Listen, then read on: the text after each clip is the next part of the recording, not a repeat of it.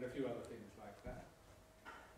So he was very grateful, and it's coming out on release. I think I sent you the information about that. I was in touch, or rather I had one of these conference things with HQ, Positive Money HQ, that there's about 30 groups now, and others being set up, and they try and find out what they're doing, and they suggest what we might do. The only thing that was slightly interesting was that they want to interview particularly women and younger people what they think about money and the financial system. They're also doing some sort of research to try and base their marketing approach, in effect. So if you're interested in doing that, could you please go to the website, and you can link in there. They call it Resonator or something. Anyway, if you're interested in doing that sort of thing, you're good at it, at interviewing people, then please, they'd be very grateful. Next month, we've got Neil Smith coming, Plymouth. He's a lecturer in economics at Plymouth, and he's given us, what, 2 talks, I think, hasn't he? 1 each year, I think.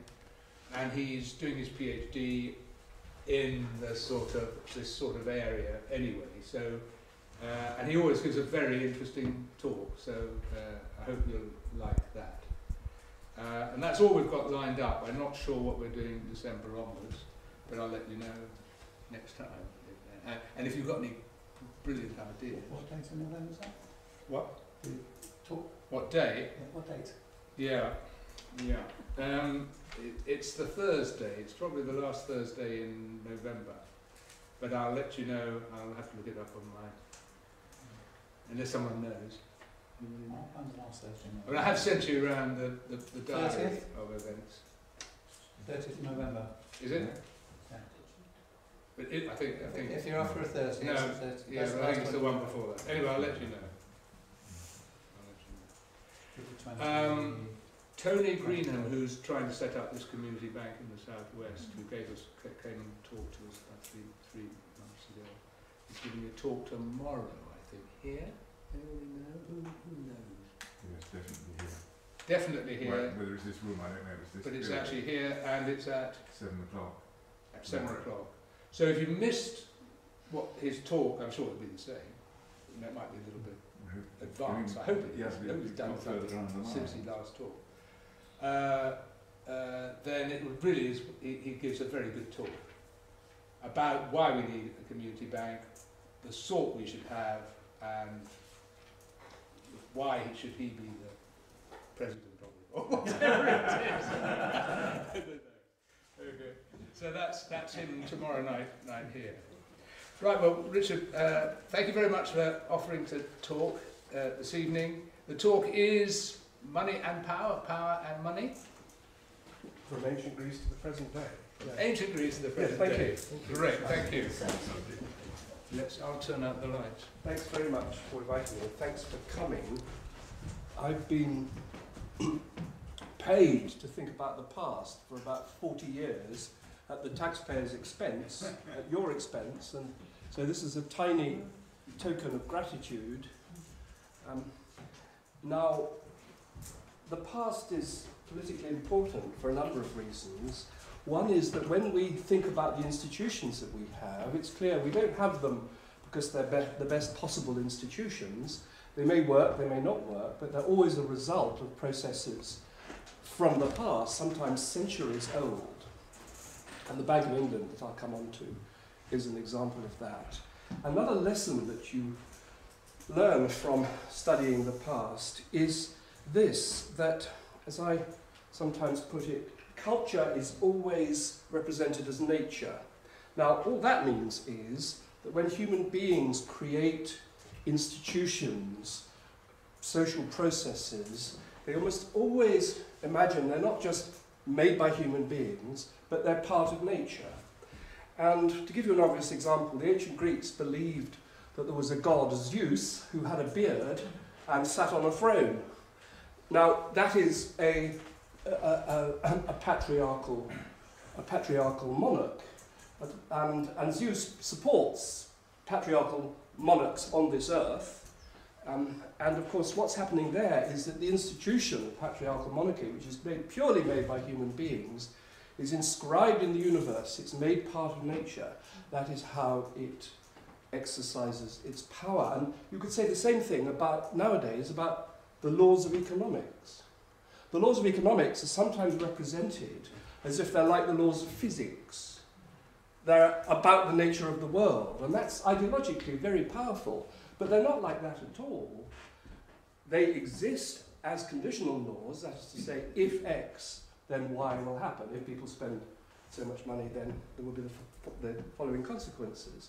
But that's laws in a very, very minor sense. They're not laws like the laws of physics, but they're often represented as that, so people find it very puzzling that these very elaborate mathematical models of the economy were not able even to predict the great crisis of 2007 to 8, at which point academic economics seemed to be completely useless, at least at predicting crises. And the reason for that is, of course, they're not laws in the sense that you have laws of physics and laws of chemistry.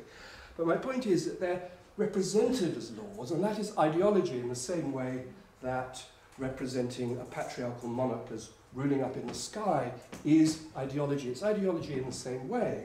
It seems to me that the idea of Zeus isn't more absurd than neoclassical economic theory. I mean, both of them are equally absurd, it seems to me, and they're similar in the sense that they're both ideological constructions serving a particular interest. And another thing that you learn from studying the past is that no institution lasts forever.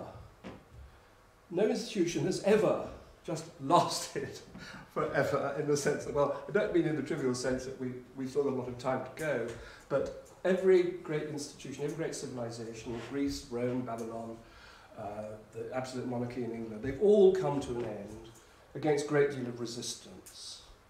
But nevertheless, every society thinks, oh, well, we've got it right. We've got the right institutions. There's no need to change them.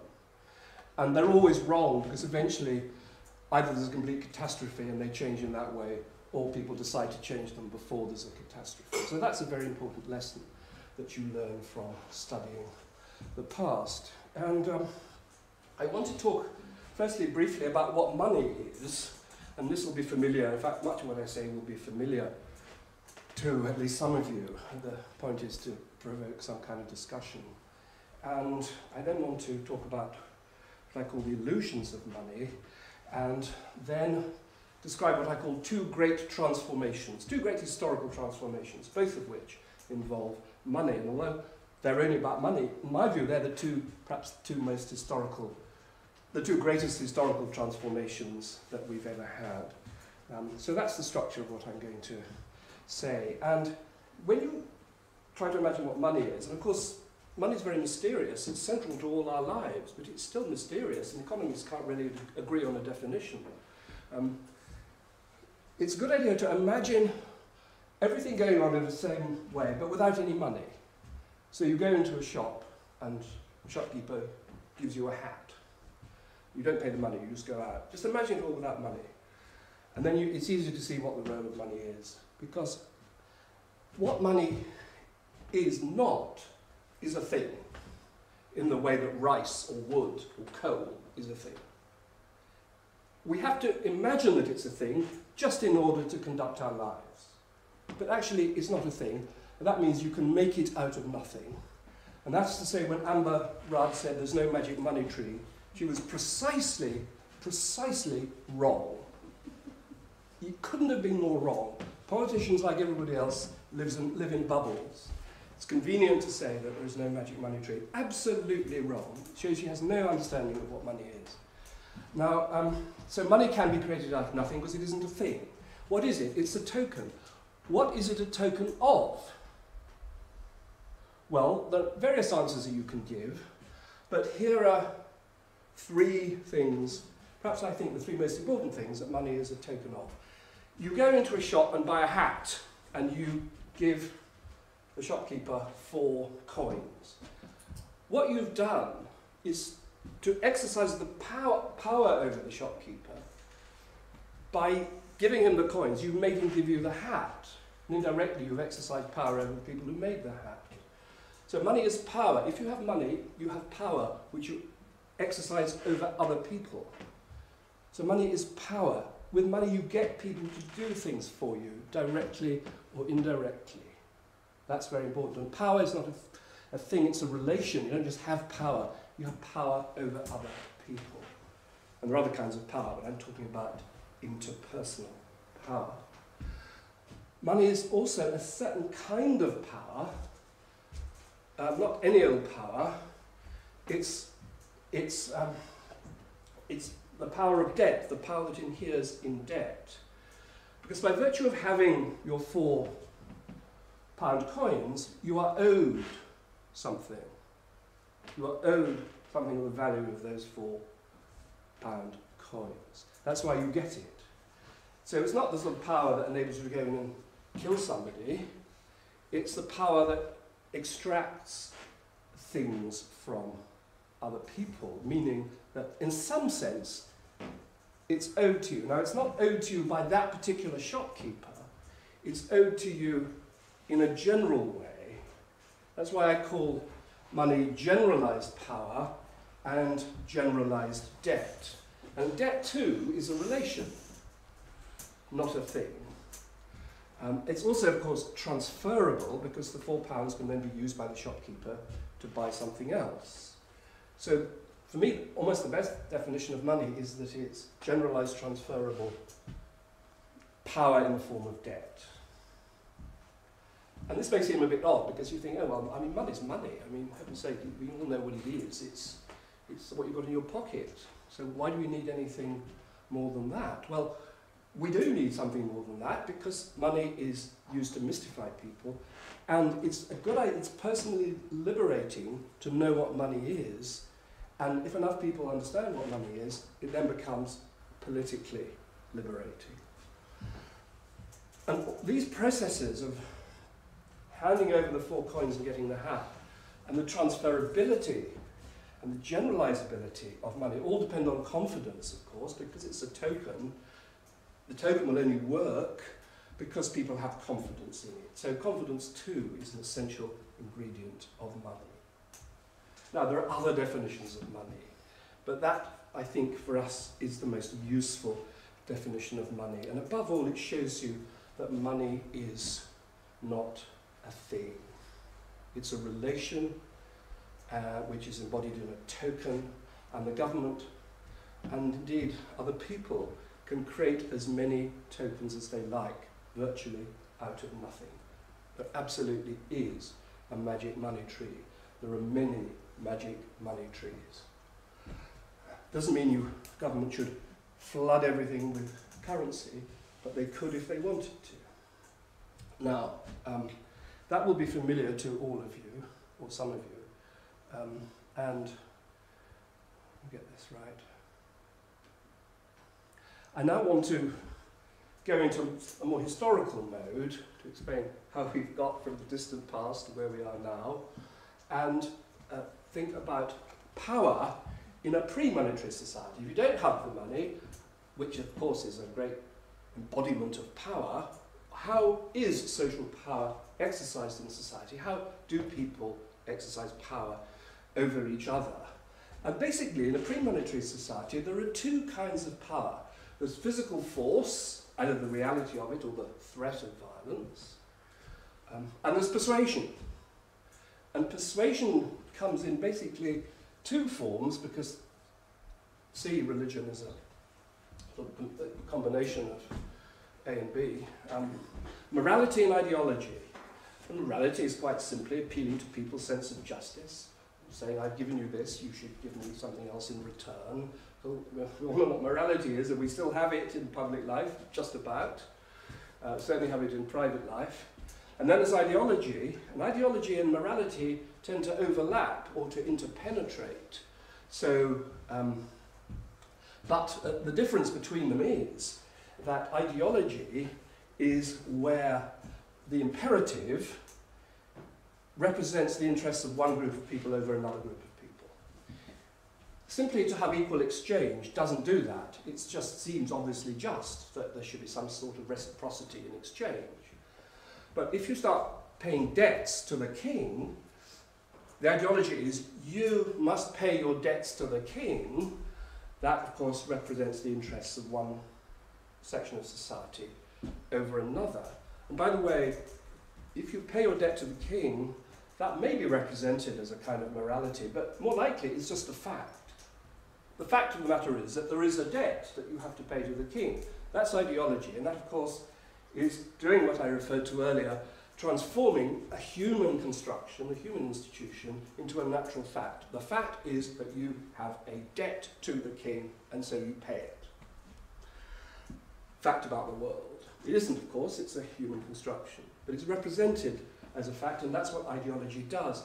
And in pre-monetary ideology, debt is enormously important. It's almost how these pre-monetary societies, certainly large-scale pre-monetary societies, work. And then there's religion, and religion operates as a transcendent force, a force, or a reality at least, that is imagined as outside the world and operates on the world to reinforce many things, but certainly to reinforce morality in a sense of justice, and indeed to reinforce ideology, so that you might say, well, you pay your debt to the king because Zeus is a god who insists that you pay your debt to the king. So religion can reinforce ideology as well as morality. And that's pretty much how pre-monetary societies work. Now,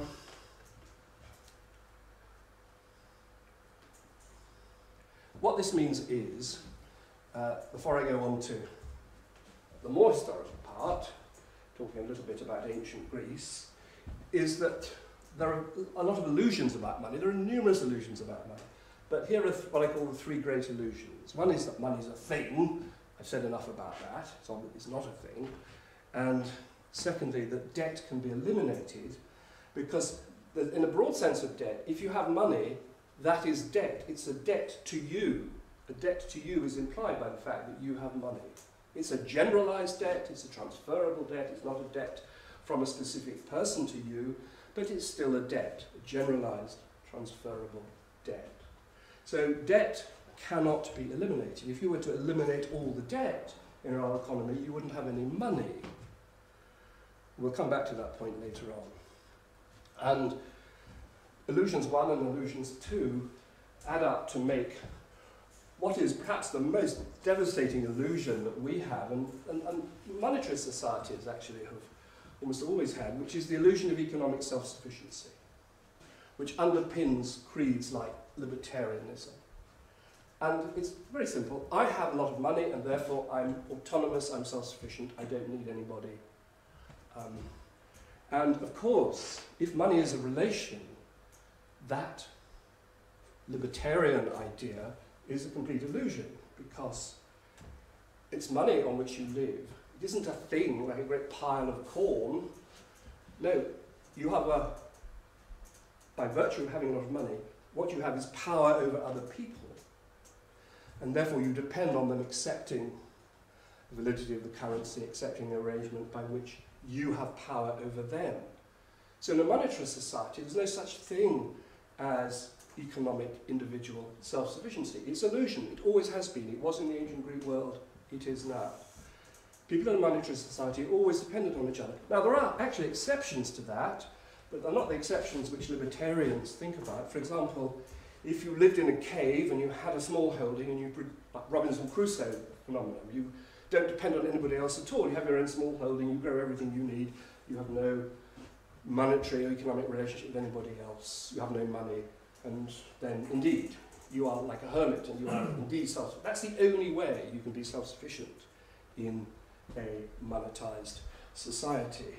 But what the libertarians imagine is that sort of everybody in a monetized society can be individually autonomous, and that, of course, is an illusion. Now, but it comes in other guises as well. I mean, it's just part of the fabric of our life. It's one of the great illusions that we live by.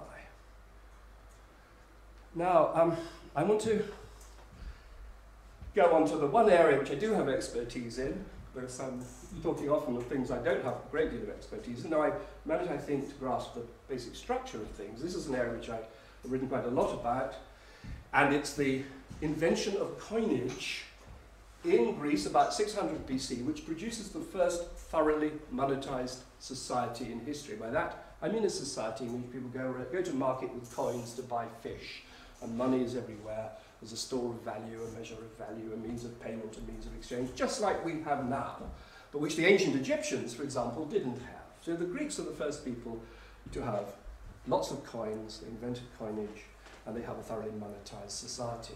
And one of the things I've argued in my publications is that this is one reason why the Greeks actually seem pretty familiar to us. You go to ancient Egypt, see all that art, and you'll read some of their texts, and it's another world. I mean, it's fascinating, but it's a completely different world. You start reading Homer, Greek philosophy, look at their art, you know, yes, this is where it all begins. This is where our civilization begins. A lot of people would agree with that. The question is, how did that happen? Why did it happen? And an argument of my book is that a very important factor is the fact that they are the first people to use money.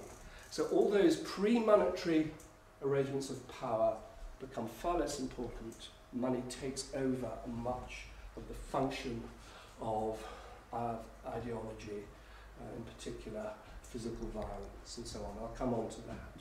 So about 600 BC, you're starting to get coins, and like there's a nice example of an Athenian coin, the front and the back, as it were. And I want to make 2 points only about Greek coins. One is that the conventional value of a coin is created by the imprint, which is put on it by the polis, by the state. Its intrinsic value, how much silver it has and how pure the silver is also important, but the intrinsic value is always less than the conventional value.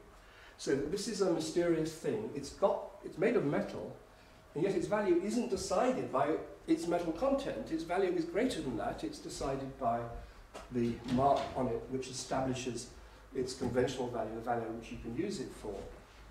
And so the principle that we have of paper money is already inherent in the very first Greek coinage. Nothing like that had ever occurred in the history of the world. For a Babylonian, a piece of metal is a piece of metal. It's not a symbol, it's not a token. The Greeks are the first people to use the principle that something can be, in a sense, different in value from its actual inherent value. That is an enormously important principle. But what the Greeks don't do is to say, well, the inherent value doesn't matter at all. They never invent paper money. They don't go so far as to say, let's just have the token. It doesn't matter about the content at all, as we do with paper money or electronic money. It's what I call a dual system of confidence. You need 2 things. You need metal which is recognizably silver and reasonably pure, and you also need the stamp. And you need both of those things which will function as coined money. Now, actually, there are times when states run out of silver, and they then issue bronze coins. And say, okay, guys, this is a bronze coin, but treat it as if it was silver. It's going to be worth the same amount as a silver coin, even though it's bronze. And it worked. I mean, the Athenians did that for a time. And it did work for a few years, but people really didn't like it. It created great anxiety. They got the principle, they could implement it, because they weren't stupid Egyptians or Babylonians. But they didn't like it, and it never took on. It would have been very convenient for the states to say, well, sod it, let's just forget silver altogether and use base metal and have token money. We never did that. The result is often they then debased their coinage by reducing the amount of silver and so on, and particularly in the Roman Empire, that created all sorts of problems. But they never resorted to paper money. Of course, you can never stop people issuing IOUs. And to a small extent, IOUs were used in the ancient world as something like money, in the sense that you could, rather than handing over a load of gold and silver when you bought a horse, you might say, oh, well, I've got some gold and silver deposited with this chap, and he's giving me an IOU, why don't I just give you the IOU? I mean, that's how paper money originates. And a little bit, a very little bit of that went on in ancient world, but basically not very much. Notice also about this, there's a god and goddess there. You've got a goddess Athena on the coin, and notice she's wearing a helmet, I'll come back to that. Meaning, somebody everybody recognizes. This is where confidence is expressed. You have a symbol that all the citizens recognize, and it's a deity. And a deity is rather like money in the sense that Athena doesn't exist, but everybody imagines that she exists, and everybody accepts that she exists, and similarly the value of money doesn't really, conventional value doesn't really exist. I mean, it's a fiction, but it doesn't matter because everybody believes it. So deity and money are similar in the sense you could say they're both fictions which are useful because everybody believes them. All right, and they coordinate activity. I'll come back to that point. Now, as a result of this invention of money in the form of coinage in the 6th century BC, as I said, huge cultural changes take place. And we have texts from the 6th, 5th, 4th century which show that money is, as it is now, regarded as disruptive, as all-powerful, as destructive of all sorts of things, of friendship, of love, of families, of honour, of all the old virtues and so on. There are all these texts. The Greeks are, in a sense, horrified by money, and it's unlimited. I mean, there's a wonderful text in Aristophanes which two people are talking about money and saying, one of them says, funny thing about money, if you have pea soup, after a time you've had enough of it. And it's the same with honour or sex or all sorts of things. Generally, everything in the world you can have enough of, but except money. You can't have enough. And if you've got 16 talents, which is a lot of money, you think, I really need 25. And if you've got 25, you say, I die if I don't have 40 and so on. So they were very aware of the unique properties of money. So Greek texts are full of this stuff about money. And of course, what's happening is represented here in the sense that the power in monetary society, which I showed in the earlier slide, has had something added to it, which is money. Power in monetary society remains the same as it is in pre-monetary society, which is this, as you remember, except that these things, the persuasion, morality, ideology, and religion, are threatened by, marginalized by, gradually replaced by money. And you might say that this process has gone on since then up to the present day, in which money is by far the most powerful thing in our society. It marginalizes morality, ideology, and religion. Because money is the impersonalization and generalization of debt, which is absolutely central to ideology. But in ideology, in the old pre-monetary system, when you have debt, you have it to a person or a series of people, you have it to priests, you have it to the king or whoever it is. It's specific debt or interpersonal debt. What money does is to take debt and make it impersonal. It's embedded in the coin and generalized, so it's not debt to any particular person, but as I was explaining earlier, a kind of general debt. And this is, of course, enormously convenient, and I should say it is in a sense quite liberating. And this is one reason why the Greeks seem more like us, not the only reason, because if you've got money in your pocket, you've got power in your pocket. Your Egyptian slave or your Egyptian worker is simply owes a debt to the pharaoh, is obliged to work to build the pyramids, has no choice in the matter. Once you've got your Athenian peasant and you've got money in your pocket, then you have much more freedom. So money has this great liberating quality when it is first invented, but of course it has the other problem that it can be accumulated in an unlimited way by certain individuals who can then use it to exercise power over everybody else. So the arrival of money changes this whole configuration. That remains as extremely important physical force, but, and incidentally, debt is often created by physical force, by people conquering other people, and held in place by physical force. I mean, ideology and a bit of morality might get people to pay their debts, but if they don't pay their debts, you've got to use physical force. And what money does is to join physical force as one of the two great powers in society, from Greek society onwards, relegating these factors, which then are thrown into a kind of crisis. And part of what I publish is saying that these intellectual transformations that you find in the period of about 700 BC to 200 BC in Greece, in India, in China, the intellectual transformations which are quite similar in these three cultures, and to some extent in Israel, and make us what we are. This is the great intellectual revolution which we have inherited. To a large extent, they are reactions to the enormous disruption caused by monetization and the way that it marginalizes these things, which then have to be, as it were, recreated, reconfigured, reasserted in the face of this onslaught from this impersonal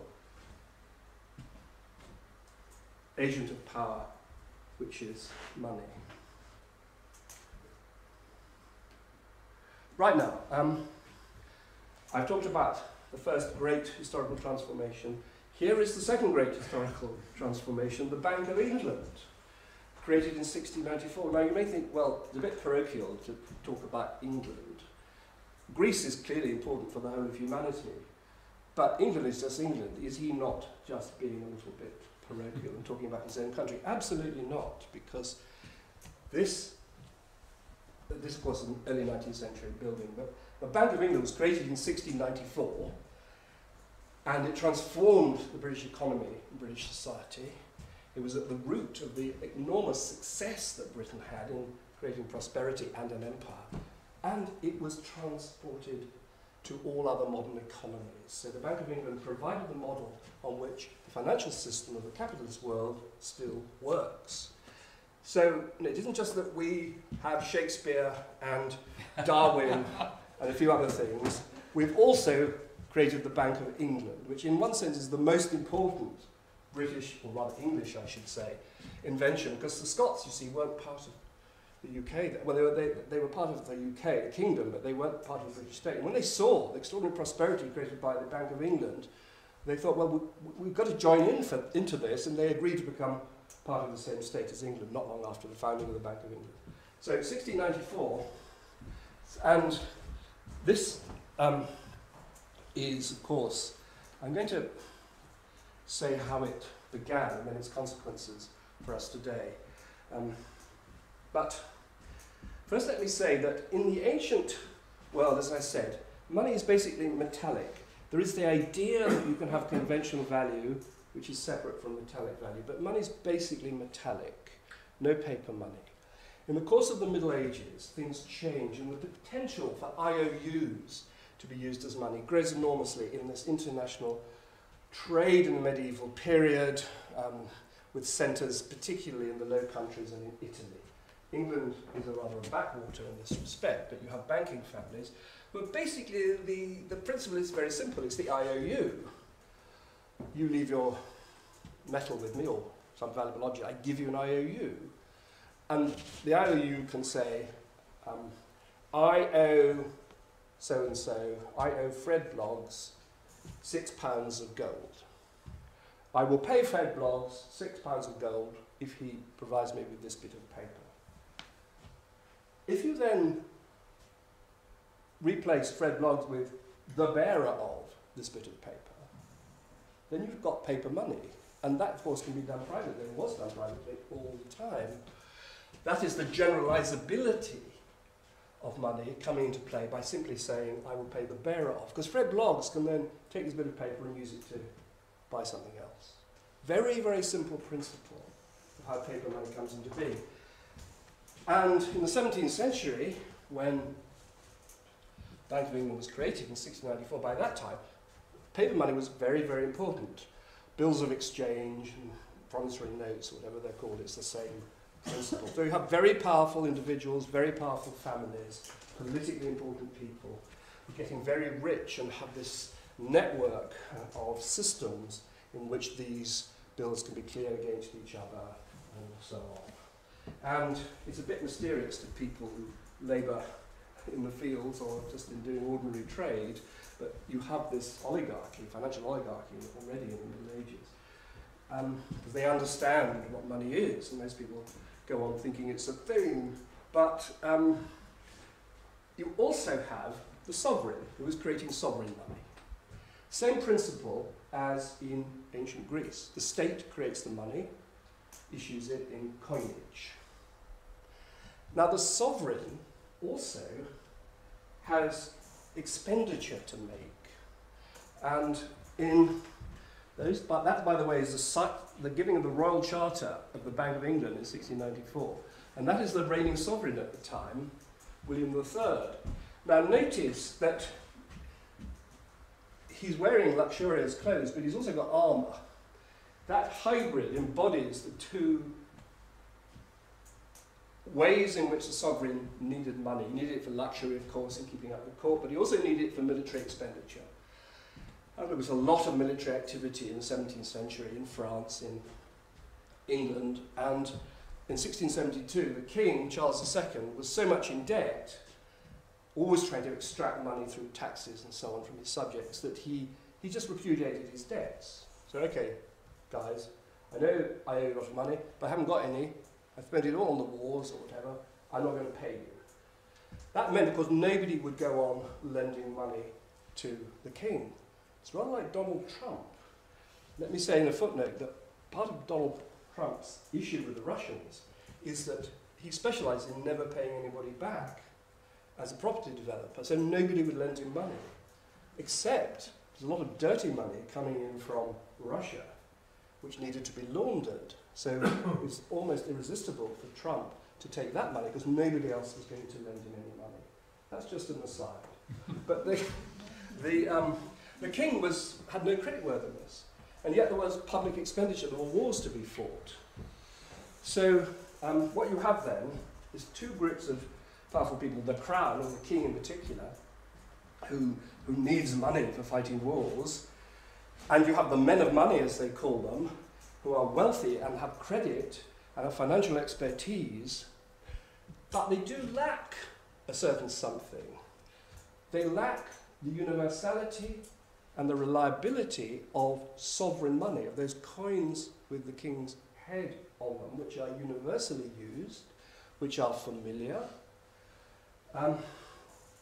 and have the state to back them in the sense that they can be enforced by the power of the state as legal tender, whereas these IOUs, these bills of exchange and so on, they're not so reliable, they're not legal tender, and they can suddenly be worth nothing if people think that the issuer can't sustain them, doesn't have the wealth to sustain the paper money and so on.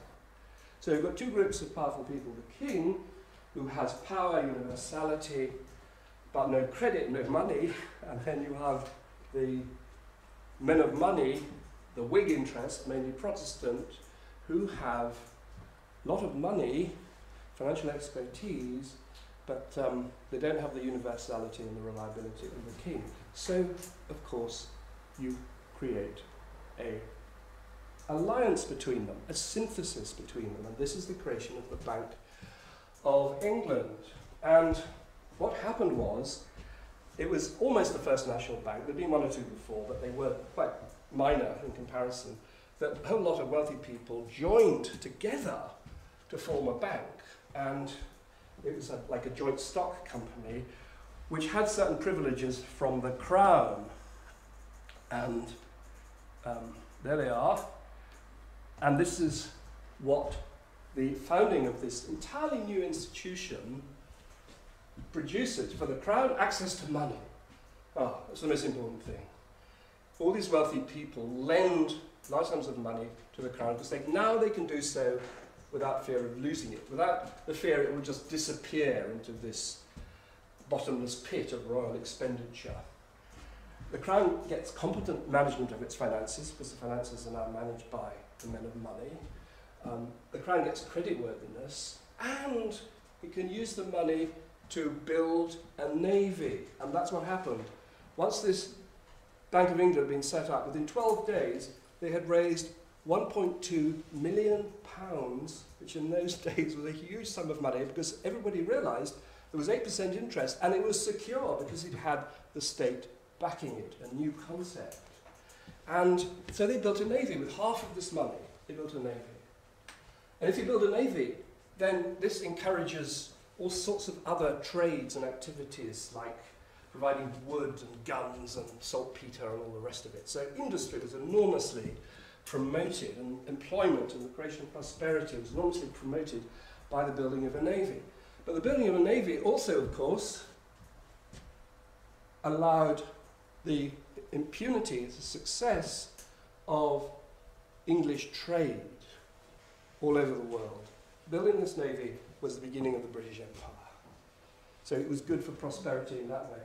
And the customs dues were appropriated, as it were, by the men of money, which, in this increasing trade, which supported the interest that they continued to acquire from this arrangement. So they got interest, they got banking privileges. It was the only joint stock bank that had limited liability. They could issue notes against bonds provided by the government. So these notes that they were issuing, rather than the old notes, which could be a bit dodgy and certainly weren't universal, had the security of the government behind them.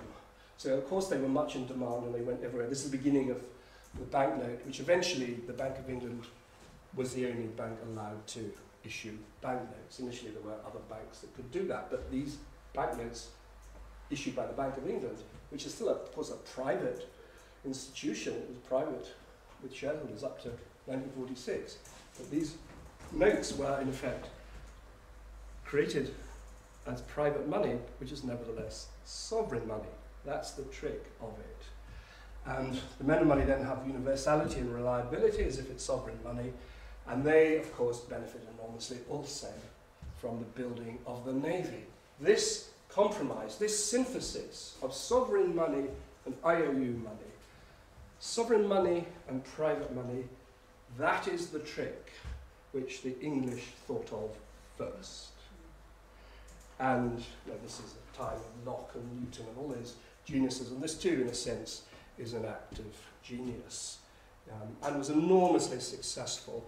It's still important in the sense that it underpinned this extraordinary prosperity, which still, or memory of prosperity and preeminence, which still defines what it is to be English and indeed British. And it is created through this synthesis of sovereign money and private money, public interest and private interest.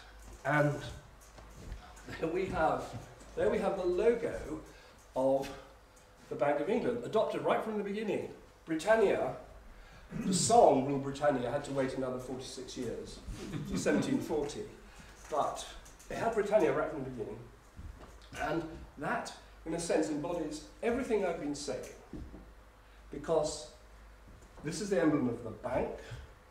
There are two sources in a monetary society of social power: physical force and money. Everything else somehow takes second place. What have you got? Physical power and money. This is the new world. This is the world we still live in. Of course, there's this thing too, which I take it is an olive branch showing that Britannia wants peace, but is prepared to jab her spear into you if you don't accept the terms of the peace. So again, the emblem of the British Empire. So the symbolism, but basically those are the resources. Those are the things. Those two things control the world and created the British Empire and prosperity. So that's physical force and money. I said it in words, but you couldn't get a better visual representation of it than the logo of the Bank of England. And indeed, it takes one back to another woman wearing a helmet, Athena, who is actually on the coin.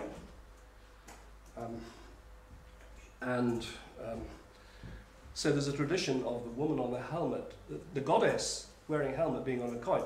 I don't think it's a copy, it's just, say, it's similar conditions producing a similar idea. That's a Roman coin from Britain, and you can read Britannia on it, and you can see her shield. You may not be able to see her spear, but that's in their tradition of the coin with Athena with a helmet on it. It is a national emblem which has confidence but also power, military power on the coin. It's again a combination of physical force and the confidence in the coin, like our beloved Britannia. And I end then with a footnote to my description of this synthesis, because I said at the beginning of the talk, no institution lasts forever. Vested interest keep it going even when it clearly needs serious reform. The Bank of England has been reformed very considerably over its history. More and more it started regulating banking. It became a lender of last resort to ensure that other banks were provided with liquidity if they needed it, and so on and so on. And many other reforms. But this struck me as very striking when I looked at this. What you have in 1694 is an arrangement which deploys private money, the bankers' money, for the public interest, the Navy. The British Empire depended on this public expenditure. Private enterprise always depends on public expenditure. There's a myth that something, as it were, anti-wealth creation about public expenditure. Nothing could be further from the truth. What you have in the crisis of 2008 is the precise opposite. Public taxpayers' money is deployed for the private banker's interest. Now let me say, although the Bank of England provided liquidity for Northern Rock in 2007, when it came to provide credit support, which is quite different from liquidity, in 2008 it wasn't the Bank of England that provided it, was the Treasury. But that's a pretty minor distinction. It's a state financial institution which is being used to provide your money, public money, for private bankers' interests. And of course, they would say, well, it wasn't just the private bankers' interests. We had to do this to prevent the whole system collapsing, which would have been harmful to everybody. But basically, the private interest was sustained, had to be sustained because of the way our financial system is set up. So, as I was saying, no institution lasts forever. The institution of the Bank of England has lasted all this time because it has been, in a sense, phenomenally successful. It was the secret to the British prosperity and the British Empire. That empire has gone. That prosperity looks as if it's on the way out. And yet, people remain attached through vested interests and a sense of tradition to institutions which are no longer fit for purpose. And it's not just that it's turned into its opposite in this respect, it's also that the public expenditure, which was deployed from private funds in 1694, was monarchical.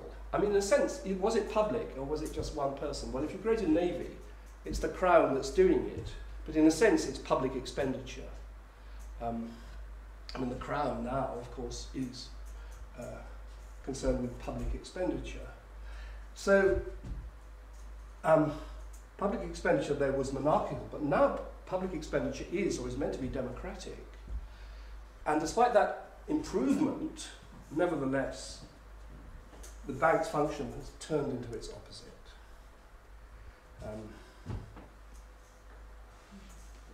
And that's where positive money comes in. And I think I've come to an end. So thank you for listening.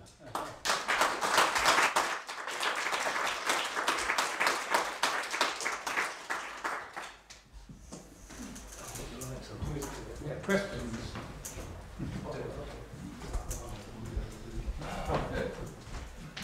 Yes, Chris.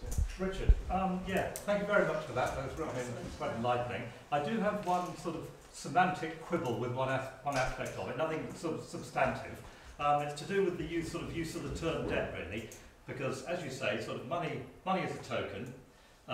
It's sort of units of money are units of account, and the accounting system is sort of in the context of sort of intermeshed mutual obligation, has to be. But if you regard that sort of generalised reciprocal obligation as debt, if you use the word debt for it, it doesn't seem to me to make a distinction between from debt as a kind of a net debit, a net sort of having an account which is sort of net in the minus. Yeah. So you could have in principle, you could have a sort of a money system, a system of mutual obligation where everybody which was complete sort of had completely equal outcomes in terms of sort of money deposits. Everyone had, say, 20,000 units of money, and they sort of use these as units of account, and there's obligation to honour the token, because that's how the system works. But that's quite different to say the system we have now, whereas some people have many billions, and an awful lot of people, one way and another, if you take all their sort of aspects of the accounting, have actually got a minus balance. And I would have said, sort of, so if you actually sort of talk about either sort of all of those possibilities under the term debt, I think you're failing to make a very important semantic distinction. Yes, I mean, you're quite right, and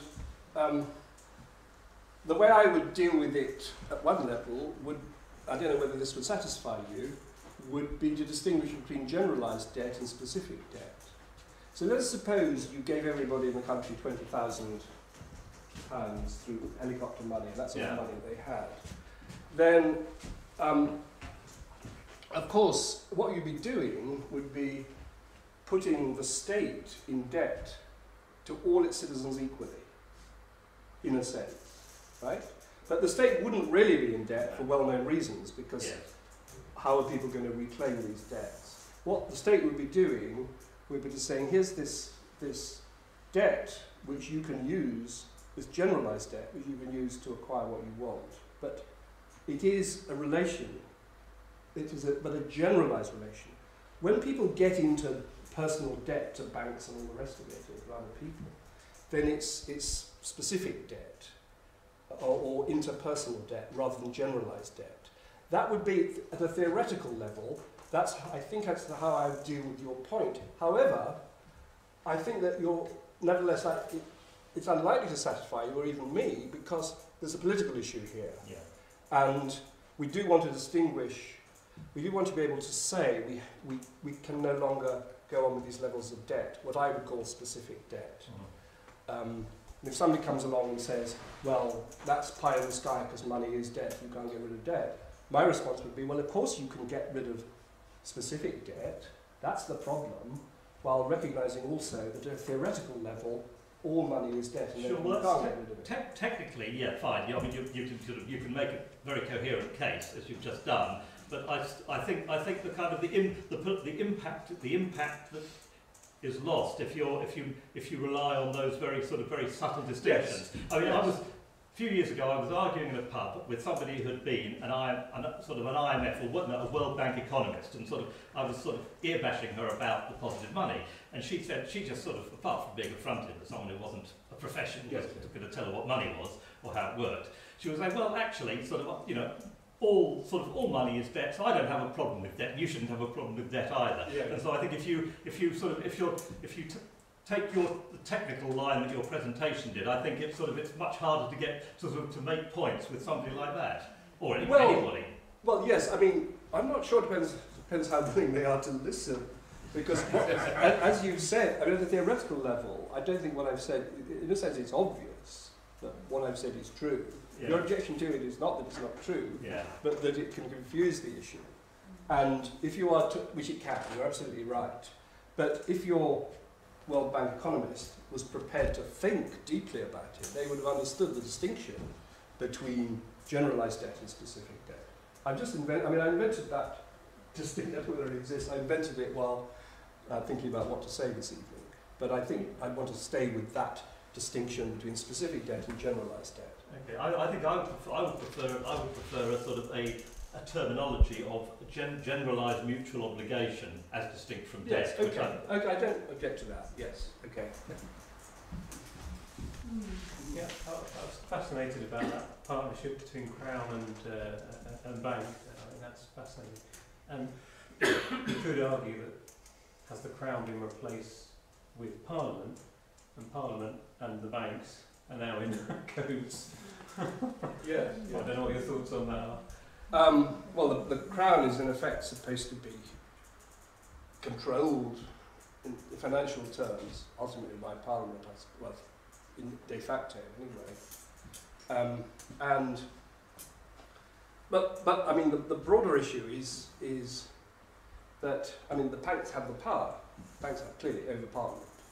It's not so much Parliament's in cahoot with the banks, but Parliament is subordinate to the banks.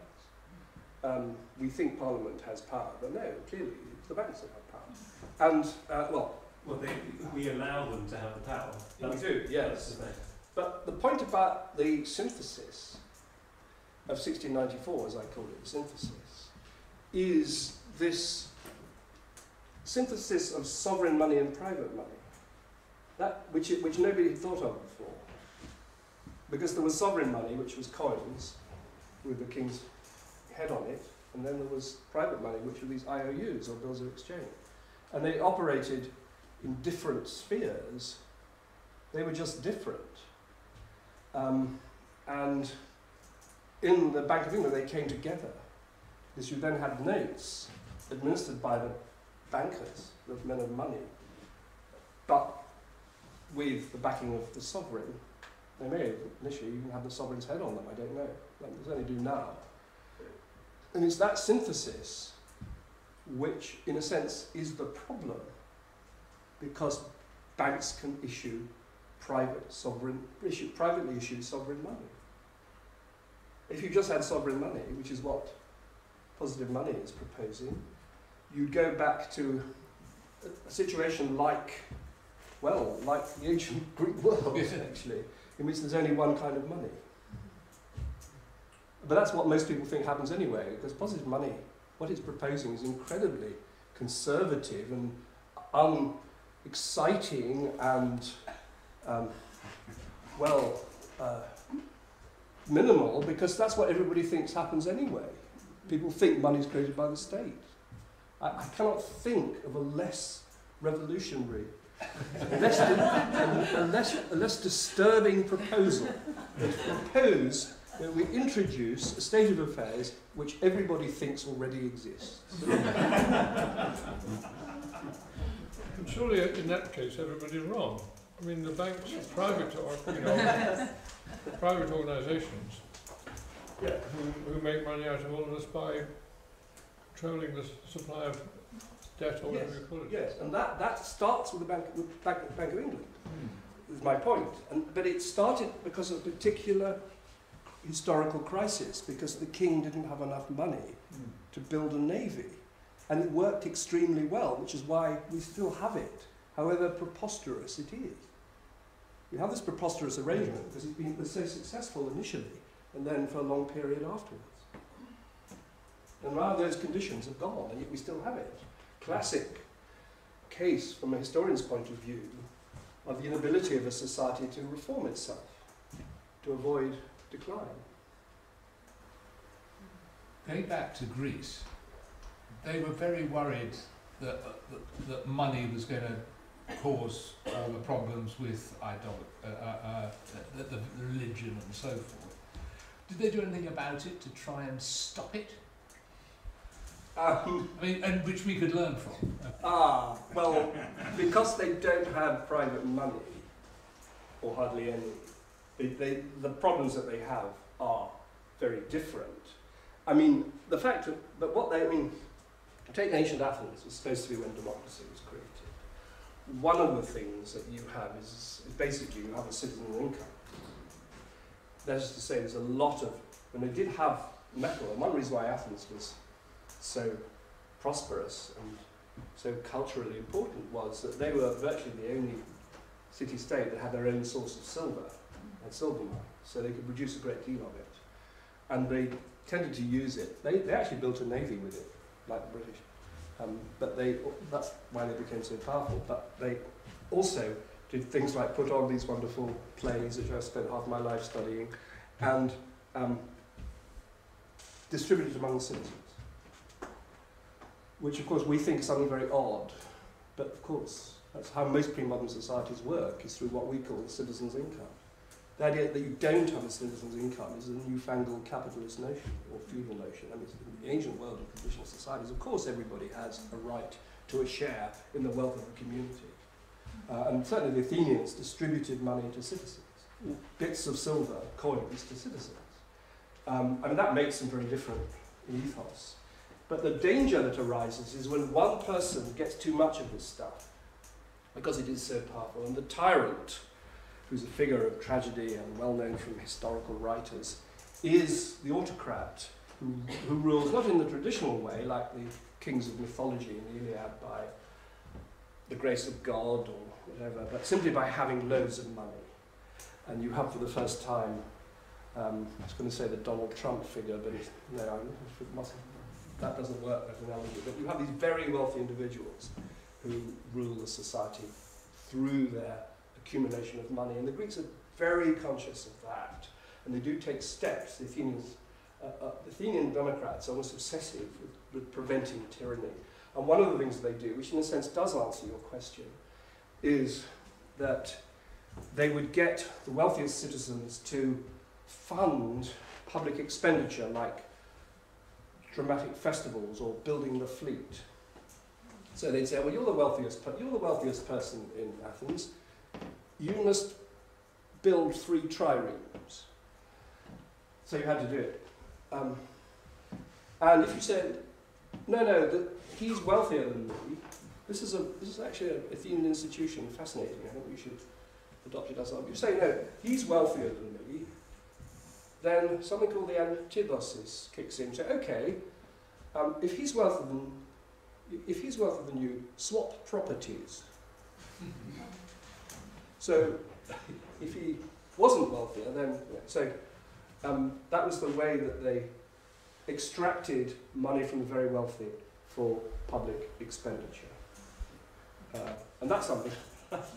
So, I mean, the point is, Athenian society is infinitely more egalitarian than what we have, and people like Aristotle, if they came to look at our society today, and they said this is democracy, they would laugh.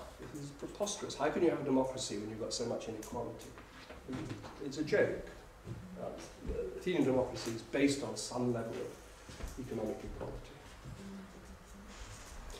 What's the difference between a citizen's income and a universal basic income? Well, I use the citizen's income simply for the case of Athens, and I'm not using it very precisely. All I'm saying is that by virtue of being a citizen, you have the right to certain sources of income. So instead of council tax, it was like the opposite. Instead of paying towards sustaining the community, well, you get funds from... It's individuals, it's not a property thing. You don't have to have property to get it or pay a tax. By virtue of being a citizen, you have the right... You had the right to, for example, eat meat at these great sacrifices, which is economically significant. You had the right to sit on these great juries, which exercise political power, and you were paid for that. You had a fee to help you go to the theatre. Sometimes it was just a distribution of wealth. So it's the principle that everybody has the right as a citizen, and I'm afraid I'm only talking about male citizens here, I mean, there are clear limits on Athenian democracy. There are slaves, there are women who are outside it. But within this restricted group of people, which are male citizens, it is remarkably egalitarian and democratic. So a universal basic income, and that's what's designed for a capitalist society, and it would be different from what the Athenians did. But the principle would be similar in the sense that everybody has a right to an income by virtue of being a citizen. Just thinking to myself, that could actually involve, in fact, into a universal basic service to everybody. And people have been talking about that. And if you compare that with the future robotic societies and so on, where you've got robots doing all the work for us, could you possibly conceive of a society that doesn't actually need to have money?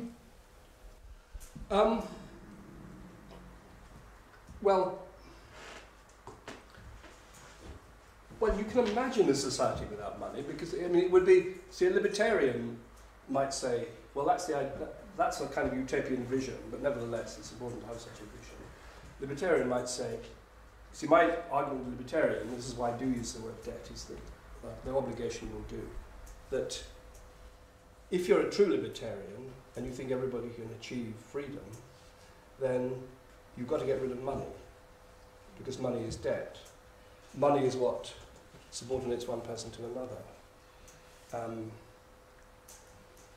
But in a society, the libertarian might say, in which there was no money, because there was no debt, then, of course, after all, it's clearly imaginable, and of course, all you need to do to imagine a society where there's no money, look at descriptions of societies where there isn't any money from the past. I mean, anthropologists describe societies in the 20th century in which there's no money, and Homeric epic Iliad and the Odyssey is about a European society without money, before money came into being. And of course, what you see in those societies is that what money does in a society, which is regulate the distribution of goods and relations between people generally, is done in other ways. And in particular, it's done through morality and codes of practice and codes of morality, like generosity, sense of justice. And when money comes, it, by being this powerful embodiment of obligation and power, it marginalizes social morality. And it's as if morality then becomes irrelevant to public affairs, with the well-known consequences that nobody really likes, except the people who are benefiting financially from it. So there are plenty of societies you can study which don't have money, and what they have is instead is religion and morality. When I showed you the picture with religion, morality and ideology somehow in small print because it was being marginalized by money, I mean, that's a very long-term process. In the 6th century BC in Athens, you have the first ever thought which imagines a world without gods, without God. It's like a modern scientific conception of a universe that just works by itself without any divine agency. That first happens in Ionia, in Miletus, Greek city, about 600 BC, exactly the same place and exactly the same time as the first monetized society in history. Why? Because you have this powerful entity, money, which is doing the work of gods. It's doing the work of everything, of morality, of ideology, of reciprocity, and so on. And the philosophy that they produced was very like money, in the sense they said everything you see around you consists of just one thing, which is abstract and pervades everywhere. Did you have a... Yeah, I was just wondering about, I mean, knowledge and education. I mean, knowledge itself is something which is extremely powerful. So, how does that work into, you buy what that knowledge will give you, and then that brings confidence, don't you? So it's kind of another layer. It's sort of another layer of power, which isn't violence, and it's just like the witch doctor, isn't it? You've got all that knowledge, and it allows you to control technology and Yeah. where it's going. It allows you to control drugs and how they're dispersed. So, I mean, I'm just wondering, I'm just trying to think how that fits in with power and monetary society. Well, yes. I mean, we, for example, now are engaged in a process involving knowledge and understanding in this group. And we hope that will become a player in this world which is dominated by money, that knowledge and understanding will play some part in it, kind of power struggle that goes on. So, of course, knowledge and many other things, kindness, morality, all sorts of things, play a role. But I'm talking, when I say that physical force and money are the two fundamental components of indeed what is fundamental about a society. Even, I mean, the Greeks would say, were already saying, even knowledge depends on money. Because to get your knowledge, I mean, you need an education for which you may need money. I know in our society you don't necessarily need money for an education, at least not school education. You now do for university education. But money has this way of making everything dependent on it, and in that sense it's fundamental and powerful. I mean, to be sure, the things that I identified as fundamental components of social power are not the only components of social power. Knowledge can be powerful, morality can be powerful, but they are somehow fundamental, that's all. It seems, just on this topic, it seems, I mean, it's increasingly openly the case that control of money will control the products of knowledge. I mean, from the way scientific grants are allocated, sort of blah, blah, blah. Yes, yes. Speaking of knowledge, education, Richard, I am completely in the dark about something, and I suspect it's very fundamental and basic, I haven't got it. Unless I misheard you, twice during your talk, and the second, I don't remember the context of the first time, but the second time, you were talking about the notional helicopter drop of £20,000. Yeah. Whatever we're going to call it, citizens' income. I believe you said, and this is where I'm missing a link, I believe you said the government would then, the government would then be in debt to the people to whom it had given the £20,000, and you said something similar, I think, when you were talking about the origins, maybe it was the origins of the Bank of England. I'm missing that connection, I don't understand that. Yes, I mean, maybe that's not right, others can help me here, but when you look at your £10 note, it says, I promise to pay the bearer on demand the sum of £10. Who is promising? Okay, I'm with you. Who is promising? So the that's government the is difference promising. between sovereign money and the Yes. debt. So, okay. so you have. So if they're dropping £20,000 in notes. Yeah, if you're dropping £20,000 in notes, and everyone says, I promise to pay the bearer, it's debt in the sense that the thing is that the issuer of the note can cease to really matter when the note circulates enough. And if the government issues the note, the sense in which the government is issuing a debt that it's acknowledging that it, as it were, so normally, and go back to the goldsmiths, say, of the 16th, 17th century, how paper money originates. Somebody's got some gold, they hand it over to the goldsmith to keep, because the goldsmith has got a good safe to keep it in, and the goldsmith gives them a bit of paper saying, I promise to pay you £10. And that piece of paper then, rather than being used simply to reclaim the gold, can be used by the person who gave the goldsmith the gold to buy something with, right? Yeah. So money originates in somebody who has taken gold, giving somebody a note, which then can be used as money. It originates as debt, an acknowledgement of debt. Now, in the case of the government, of course, when it says, I promise to pay the bearer the demand of some £10, they don't have £10 of gold. They're not going to give you £10 of gold. That I understand.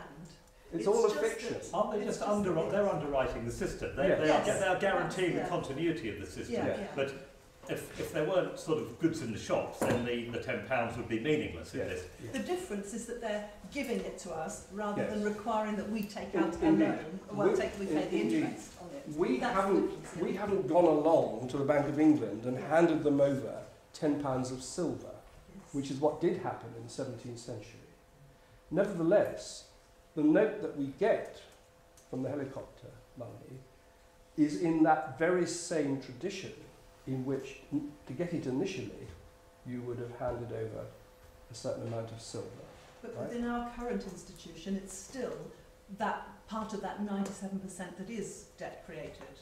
That's where my confusion comes in. In our current monetary system, 90% of money is created by private banks issuing promissory notes. Yes, I mean creating overdrafts. I mean creating liabilities. Right?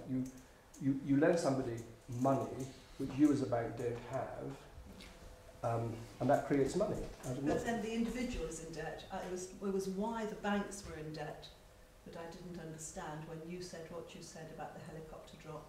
It was the government. It was the government in that Yes, case. it was the It was government. the government. It was the government. Okay, But right. that would only That nominally makes- be the case, wouldn't it? It might so. nominally. I mean, it is, in a sense, it's misleading.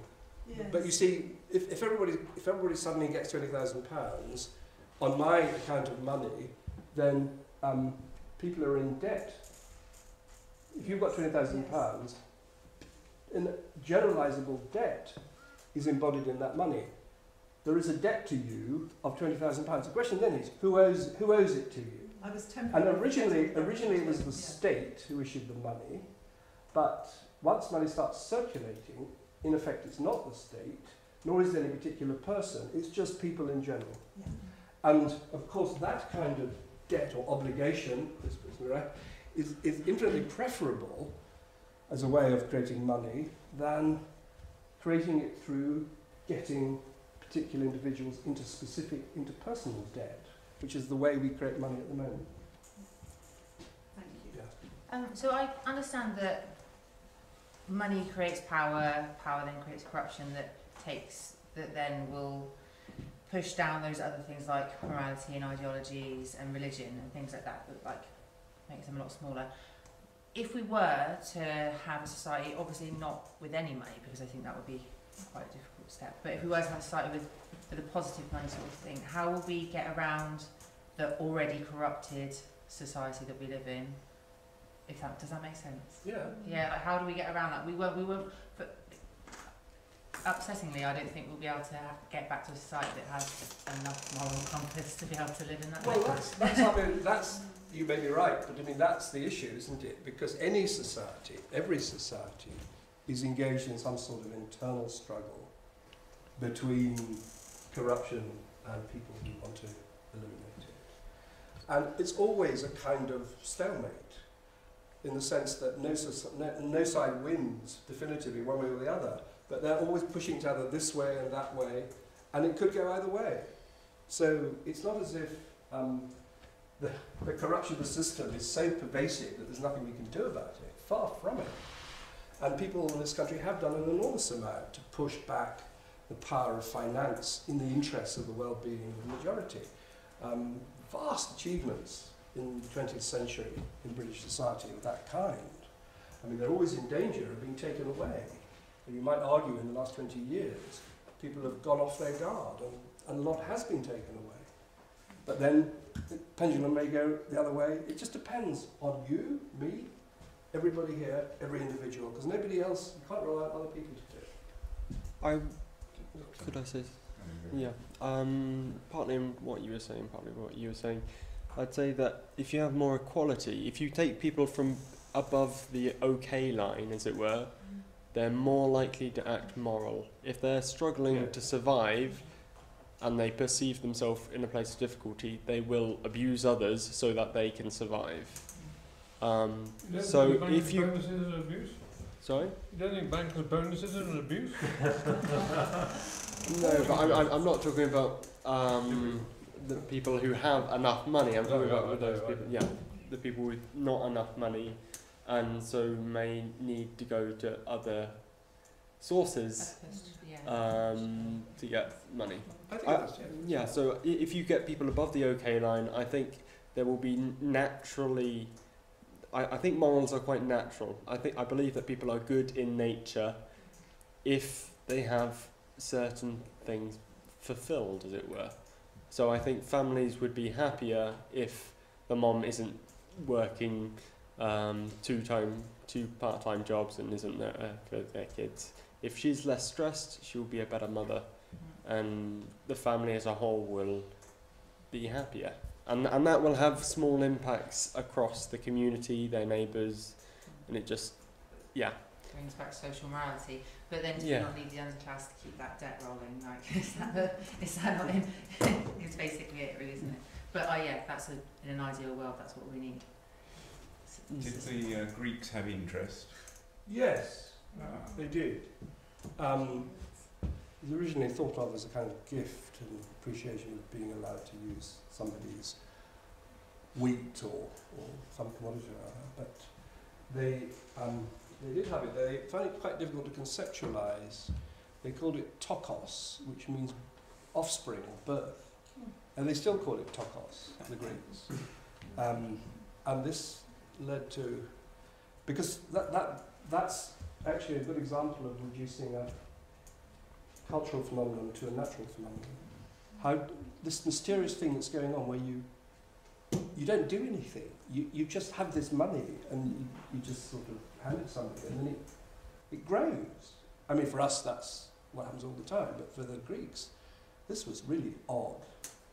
And I am actually at the moment working on a lecture which I interpret the Oedipus in this way, but I won't go into that. Oedipus economicus. We've had the Freudian Oedipus. I mean, it's actually quite interesting. Aristotle is a key figure here, because Aristotle said there's a good form of commerce and a bad form of commerce, and the bad form of commerce is unnatural. The good form of commerce is what's called CMC. You have a commodity and you might exchange it to money in order to get another commodity, because that's convenient. Money is a convenient way of ensuring that you get commodities you don't have. Then there's a bad form of commerce, which is called MCM, in which you have money. You buy a commodity in order to sell it to get more money. So the whole point of the thing is getting money. And Aristotle's horrified by that. He says it's unnatural. And Aristotle's teaching was the basis of Catholic teaching on the economy. It still is, actually. But of course it's not. It's totally inconsistent with the whole of our economy. And, but even worse for Aristotle is lending money at interest. He says that's unnatural, and it's called tokos, because nothing happens, that this thing just grows in this grotesque way. Now, unnatural offspring, is incestuous. Marriage is a economic relationship in the ancient world. Marrying your mother is like that kind of incest is like monetary interest, because you're not creating any external relation as you should. Its interest is incestuous. So this is my idea about Oedipus. But the answer to your basic, there's a whole argument. The answer to your basic question is yes. Yeah. Though it's relatively simple compared to derivatives and all this huge panoply of charlatanism that we have now. Yeah. Thank you. Very interesting. Two quite different questions. You said you thought the positive money thing was the least revolutionary idea you'd ever met. I'd love you to propose a more revolutionary one. The other thing is quite different. Is what were the ancient Indians doing while the Greeks were getting on with what they were getting on with? Oh, well, yeah, I mean, I could go on for a few hours on that second one, but I won't. As for the first one, yes, I'm tongue-in-cheek. I mean, in fact, of course, it is a radical proposal, but it won't appear to be one, because all it appears to do is to create what people think happens already. So it's just a matter of appearances. As for India, what I said was that the changes that occurred intellectually in particular, Greece, India and China, about 600 BC, are what we're still living with. They created the modern world, in a sense. I mean, in modern science, it's simply a continuation of the principles which were established in these three great cultures at about the same time. It's sometimes called the axial age. And there's a lot of interest. I'm going to a conference on it shortly in Krakow, giving a paper. But some of my research recently has been, again, taxpayer funded, thank you. It's about the axial age. It's comparing early Greek thought with early Indian thought, which is very strikingly similar in all sorts of interesting ways. And what I'm doing is saying, if you look at these three societies, India, China, and Greece, and say, what else do they have in common, apart from creating this wholly new conception of the world, which is our conception of the world, basically? What they had in common is monetization. They were each of them independently monetized. There's no other society of which that was true. Monetization has occurred independently in three places: Greece, India, and China. And the philosophies occurred independently as well. So there's a connection between the monetization and the intellectual transformation. So that's a big project that I'm working on at the moment. And excuse me, is there a link also between the, we call it the religious spiritual traditions, which with Buddha was about Yes. that time, wasn't he? And then was Yes. it Confucius or no? Yes, yeah. yes. Confucius and Absolutely. The Buddha, I mean, for example, the Buddha is generally nowadays regarded as being born about 480 BC, precisely at the time when India is being monetized, we know from archaeology and so on. And you suddenly, for example, here's an example. So see what you make of this. So I wouldn't be able to persuade many of my academic colleagues. In the earliest Indian texts, there's nothing like karma, K-A-R-M-A, which we all know roughly what karma means. It's, people in the West know what it means, but it's everywhere, it's karma. But people talk about good karma and bad karma. And it didn't exist until about the 5th, 4th century BC with early Buddhism. Now, karma is a metaphysical substance which you store up through your actions and which you then can affect your future well-being and which is individually owned and can be individually inherited. Does that remind you of anything? and what some scholars have noticed, karma is like currency. There's a man called Richard Gombrich, who's an eminent Sanskrit scholar. It's like a currency. It's created on the analogy of currency. In order to describe it, people use metaphor. They use the metaphor of currency. I mean, not everybody says that. One or two people say that. And you think, well, that's not quite right, because if you say a lion, this warrior is a lion, that's a metaphor, because you know what a warrior is like, you know what a lion is like. You're comparing two knowns. If you say currency, money, is a metaphor for karma, it's quite different, because you don't know what karma is. It's not money is a metaphor for karma. Karma is constructed out of money. And one of the pieces of evidence for that is that karma comes into being as an idea exactly the same time as money does. Money is all-powerful. It is individually owned. It affects the well-being of people. It drives circulation. Karma does that. It drives the cosmic cycle, and so on and so forth. It's abstract and concrete at the same time. So to me it's obvious that karma is a metaphysical projection of money. I have no idea what else it could conceivably be. Don't, not now. I've got to. I'm sorry, I'm going to shoot across that one. I think that's fantastic and very clever. But in the Dhammapada, you'll know more about the dates of these things than I do. I think it's Pali, not Sanskrit, isn't it, the Dhammapada? Yes, yes. And I think it's about the 4th century BC. Well, these things are impossible to date. The Indian texts are impossible to date, but it may well be that some of the earliest Buddhist texts, the Pali ones, are as early as that. So most people think they're later, but it's possible that they're later. It has what I understand to be a really lovely interpretation of karma. I'm not meaning to discredit yours because I think it's a great analogy, but it simply says something like, our being of today was created by our thoughts of yesterday, and our being of tomorrow our life of tomorrow will be created by our thoughts of today.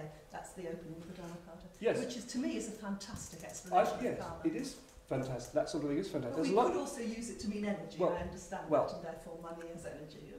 But there's lots of stuff like that, which is terrific. And there are other processes which go into the construction of karma, like agriculture, which is obviously a basic economic activity. So karma is often imagined as the fruit of.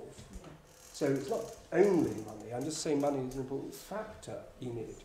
But that thought, what I'm saying to you, is that thought comes out of a conceptual structure which is only possible because of monetization. It doesn't mean that every statement of karma can be reduced to a statement about money. But the idea of your actions and your thoughts of today producing some substance in the future is inconceivable in a pre-monetary society because it doesn't happen. Sorry. Philosophical idealism could not have occurred in a pre-monetary society. Correct. Okay, well I'm sceptical of that, but fine. Give me an example. Oh, I'm not. Yeah, well, I can't do that. I'm just sceptical. But it could still be the other way around, Richard. It could still be the other way around. What would you mean by the other way around? I just mean that the zeitgeist of the time, which could have been captured in the early Buddhist thinking, could also then lead to a materialisation of that through the money Yes. system. Yes, indeed. But if you, the point is often put to me, particularly about the Greeks, how do you know that it was money that created abstract thought rather than the other way around? Yeah. And the answer I have to that is, I can give an account, I have given an account in detail of how money came into being as a historical process, certain geographical, social, religious, political factors. Several chapters in my book about how it happened. May not be right, but it's a perfectly reasonable account, and maybe other account. Not a problem. How did abstract thought of this, how did the idea that what is most real is most abstract, and nothing else is really real, how did that happen? How did that come into the world? It's so completely counterintuitive. Cave art? Cave art? Actually, it's not necessarily counterintuitive. It seems counterintuitive to us. It might not seem counterintuitive. Leave aside the counterintuitive. Cave art's got nothing to do with it. These people, cave artists, these beautiful pictures of... I think it's much more than that. I think it's embodying ideas in image form. Well, the fact that you don't have language in cave art, what you have language in the Rig Veda, the early pre-monetary texts, the language in Homer, lots of it, lots of pre-monetary texts. There is never remotely anything like the idea, which is a pretty odd idea, but it was dominant in monetary ancient society, that the most real thing in the world is abstract. It's an abstract entity. There is no abstract entity in cave art, or indeed in the Homer, or in the Rig Veda, or in any pre-monetary text. They do not exist. I'm suggesting that storytelling is an abstract. It's an embodiment of abstract ideas, and that goes back a long way before money. Well, of course, and storytelling is a basic human activity, but I'm using abstract in a very specific sense. I'm using abstract in the way that, say, Plato uses the idea, and the way that early Buddhists did, and the Upanishads use it when they talk about Brahman and Atman and so on. What they mean is, it cannot be perceived by the senses. Yes. Right? That's what I mean. To be sure, you're right. The word abstract can be used in all sorts of different ways. What it means from the Latin abstraho, which means drawing out. Yes. You're taking X out of Y and treating it as separate from Y. That's a very basic human activity. And what Plato and others do is to take the non-corporeal out from the corporeal and imagine it in separation from what can be perceived by the senses. So for Plato, what is real is not perceived by the senses at all, it's perceived by the mind. If you can perceive it by the senses, it's inferior, has less reality, less important, and so on and so forth. So you're talking about the function of intuition, which I would argue does come into cave art. No, I'm not talking about intuition. I'm not talking about intuition. I'm talking about the belief that there is this thing which is abstract, this entity, which if you're a clever philosopher, you can train yourself to have access to. It's all described beautifully in Plato. You move up from beautiful corporeal things, but you leave them behind, and you realise that the real thing, the most beautiful thing, is not perceived by the senses at all, it's perceived by the mind. Nothing to do with intuition, nothing to do with narrative. It is, I mean, it's pretty odd. Depending on one's experience, which is not odd at all. All right, maybe it's not odd. I agree, and I also think that the intuition, the mystical experience, the transcendent experience touches that same realm. Well, what I would say is that clearly money is, and indeed abstract ontology, as I call it, is a recent human invention. It occurs only from the 6th century BC, and it happens together. These two things happen together. And before that time, human beings have lived for tens of thousands of years. So it's like most of our inventions that we think are somehow natural, like writing and money and class society and so on, even agriculture. They're relatively recent in human history. And therefore, going into Plato's abstract ontology, whether you call it odd or not, it is quite different from everything that precedes. From cave painting narratives to the lot, it is completely different. And nevertheless, clearly, human beings before money and before Plato, have the capacity, they must have done, given certain external changes in the economy, to envisage what Plato envisages. And you're right, there is a mystic element to it. But there is nothing before Plato remotely like what I call abstract ontology. And there's nothing in any pre-monetarist society remotely like what I call abstract ontology, despite the very large numbers of texts. And that to me is a significant fact. Anybody else? Anybody else got any questions they'd like to raise?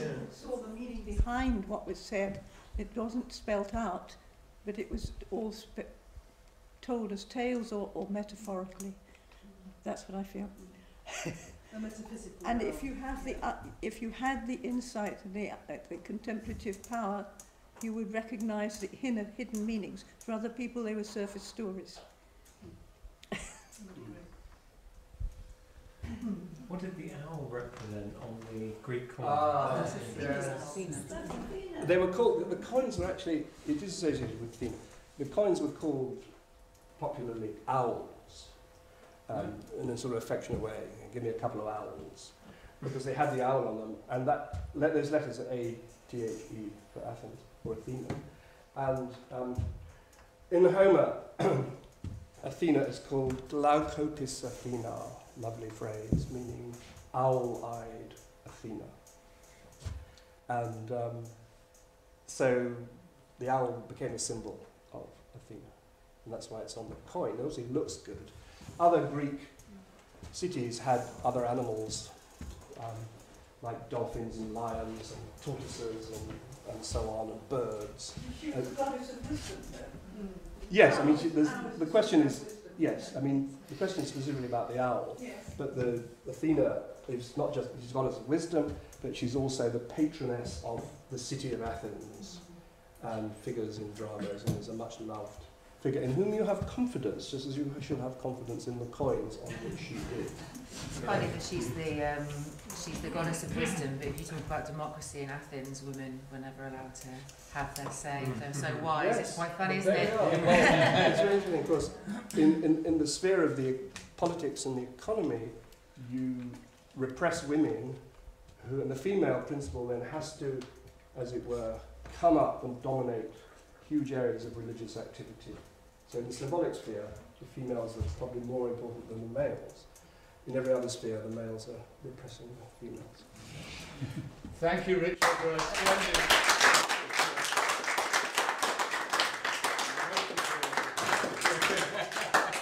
That's great. So see you all in a month's time? If anybody wants to watch this again, it will be put on the Facebook page. So it should be recorded and it should be good audio quality this time. And you'll put the slides on as well? We will. I will do my best to keep the noise at a manageable sound and rather than noise. Great. I'll